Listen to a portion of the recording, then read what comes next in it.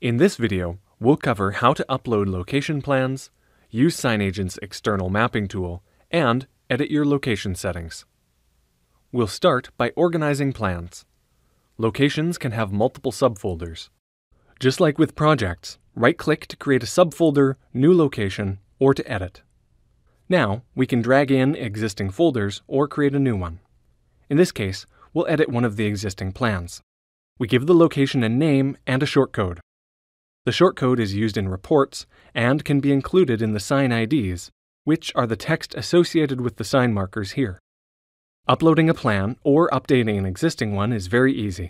Simply click on Choose File, and we'll upload a PDF plan. It's recommended to use a PDF, but a PNG or JPEG can also be used.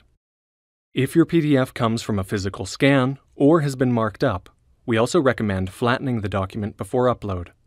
This will improve the performance and can prevent issues when exporting documents. If you need any help with this process, contact our support by email at support@signagent.com. Using scaled location plans will let us measure distances within SignAgent, and the Scale Markers checkbox will accurately size the scale markers to the plan if their size is also known. If you're updating a plan, try to keep the scale the same so that your signs retain their placement. To use scaling, please see our other resources that further explain scaled plans and markers. SignAgent is also integrated with an exterior mapping software. If instead of uploading a PDF, we do a search for an address in this field, we can use an outdoor map onto which we place signage.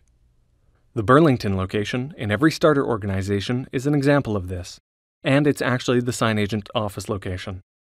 On the map, we can see the exterior building signs and can also toggle a satellite view. Moving back to the editing window, in the Inherited Values tab, we can change the name of the level, as well as inherited color. Inherited fields let signs acquire color, floor number, address, or destination from their location. In this case, specific parts of the sign will automatically match a red color of this location in their artwork. This can be used for projects like parking garages or hospital wings, and to learn more about this feature, please see our resources on sign templates and inherited color.